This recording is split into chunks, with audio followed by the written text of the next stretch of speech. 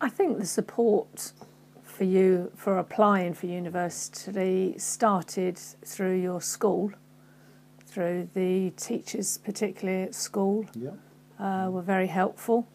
Quite a wide range, really, because I think it's the information was online. It was at computer fairs that Gary had gone to. The university open days. The open days. They were particularly good with the amount of information that they gave out.